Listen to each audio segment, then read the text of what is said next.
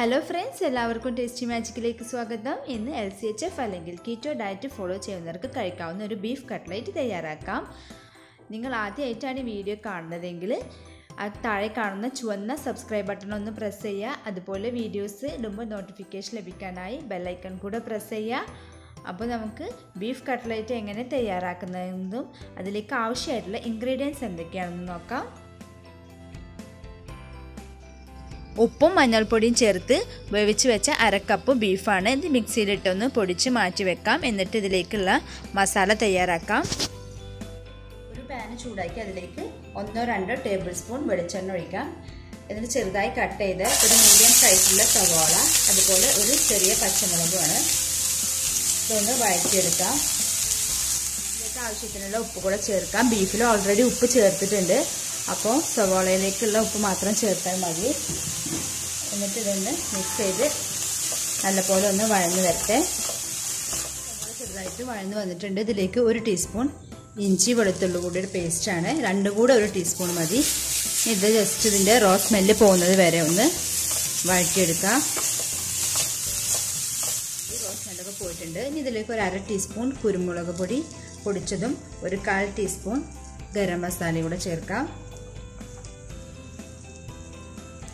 എന്നിട്ട് ഇത് നല്ലപോലെ ഒന്ന് മിക്സ് ചെയ്തെടുക്കാം.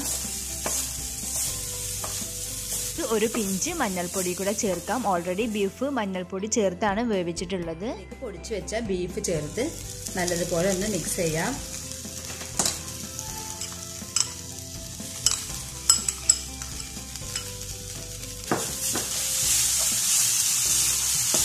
ബീഫ് നന്നായിട്ടൊന്ന് മിക്സ് ചെയ്തെടുത്തിട്ടുണ്ട്. ഇതിലേക്ക് ചെറുതായി കട്ട് ചെയ്ത് വെച്ച മല്ലിയിലയും കറിവേപ്പിലയാണ് ഇതുകൂടെ ചേർത്തൊന്ന് മിക്സ് ചെയ്ത് ഫ്ലെയിം ഓഫ് ചെയ്യാം.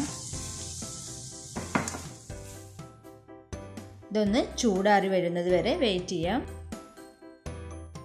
ഒരു കോഴിമുട്ട ഒന്ന് പുഴുങ്ങിയെടുത്തതാണ്. ഇതൊന്ന് ഗ്രേറ്റ് ചെയ്തെടുക്കാം. നമ്മൾ നോർമലി കട്ട്ലറ്റ് ഉണ്ടാക്കുമ്പോൾ അതിലൊരു ബൈൻഡിങ്ങിന് വേണ്ടി ഉരുളക്കിഴങ്ങ് പുഴുങ്ങിയതാണ് ചേർക്കാറ്.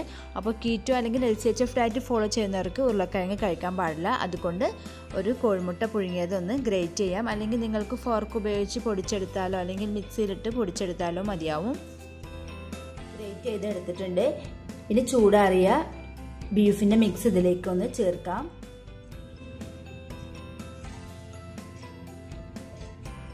കൈകൊണ്ട് നന്നായിട്ടൊന്ന് മിക്സ് ചെയ്ത് ഉരുട്ടിയെടുക്കാം. നല്ലപോലെ ഒന്ന് കുഴച്ചെടുത്തിട്ടുണ്ട്. ഇനി ചെറിയ ബോൾസ് ആക്കി നിങ്ങൾക്ക് ഏത് ഷേപ്പിൽ വേണമെങ്കിലും കട്ട്ലൈറ്റ് ആക്കാം. ജസ്റ്റ് ഇപ്പോൾ ഒരു റൗണ്ട് ഷേപ്പിലാണ് ഉണ്ടാക്കുന്നത്. നിങ്ങൾക്ക് ഏത് ഷേപ്പിൽ വേണമെങ്കിലും ചെയ്യാവുന്നേ ഉള്ളൂ. ഈ ഒരു ഷേപ്പിലാണ് ചെയ്യുന്നത്. ഇതുപോലെ എല്ലാതും ഒന്ന് ചെയ്തെടുക്കാം. എടുത്തിട്ടുണ്ട്. ഇനി ഇതൊന്ന് ഫ്രൈ ചെയ്തെടുക്കാം. തയ്യാറാക്കി വെച്ച കട്ട്ലേറ്റ് മുട്ടയുടെ മിക്സിലൊന്ന് കോട്ട് ചെയ്തെടുക്കണം. അതിനായി മുട്ടയിലേക്ക് ഒരു പിഞ്ച് ഉപ്പും അതുപോലെ ഒരു അല്പം കുരുമുളക് പൊടിയും ചേർത്ത് നന്നായിട്ടൊന്ന് മിക്സ് ചെയ്ത് മാറ്റി വെക്കാം.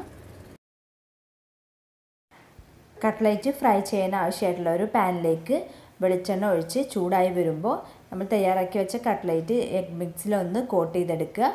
എന്നിട്ട് ഇതൊന്ന് ഫ്രൈ ചെയ്യാം.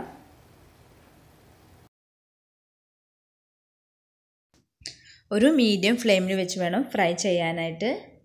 ഒരു ഭാഗം ഫ്രൈ ആയി വന്നിട്ടുണ്ട്. ഇതൊന്ന് തിരിച്ചിട്ട് കൊടുക്കാം. മറ്റേ ഭാഗം കൂടി ഒന്ന് ഫ്രൈ ആയി വരട്ടെ. സൈഡും ഫ്രൈ ആയി വന്നിട്ടുണ്ട്. എണ്ണയിൽ നിന്ന് മാറ്റാം. ഇതുപോലെ ബാക്കിയുള്ളതൊക്കെ ഒന്ന് ഫ്രൈ ചെയ്തെടുക്കാം.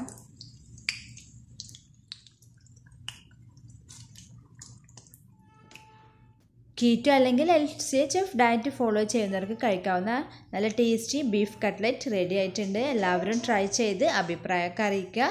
റെസിപ്പി ഇഷ്ടമായാൽ ലൈക്ക് ചെയ്യാനും ഷെയർ ചെയ്യാനും മറക്കരുത്. Thanks for watching.